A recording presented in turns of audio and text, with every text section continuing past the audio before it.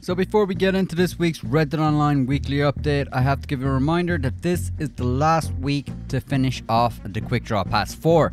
It is highly probable that we're going to get the Halloween Pass next week, and if you want a sneak peek of what we're going to be getting in the Halloween Pass, I will pin that in the comment and the description.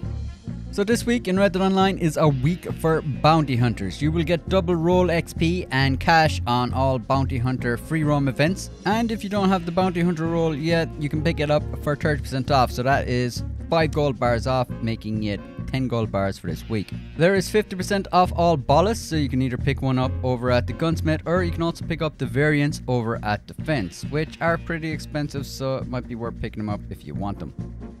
There's also 40% off the reinforced lasso, which is great. It's just a pity that you can't get rid of your normal lasso once you buy it. There's also 30% off the Guerrero gun belt and the Guerrero holster as well. There is 30% off all the bounty hunter roll outfits, which you can pick up over at the tailor.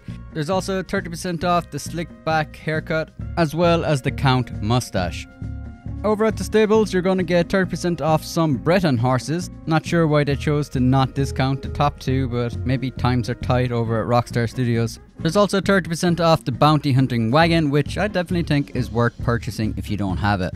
Over at the stables, you're also going to find that there is 30% off select saddles as well, so it might be worth having a look through to see what you like. Over at the gunsmith, you will get 30% off all shotguns. So if you want to add one to your collection, now is a good time for shotguns. There's also 30% off the tracking arrow pamphlet, but to be quite frank, I've never actually needed to use a tracking arrow in any of the bounty hunters.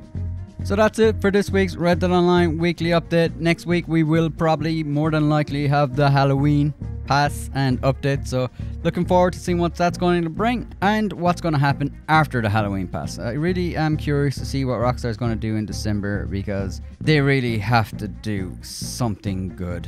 Anyway, massive thanks to all the members. You guys are awesome. Thanks for the support, and I'll catch you in the next one.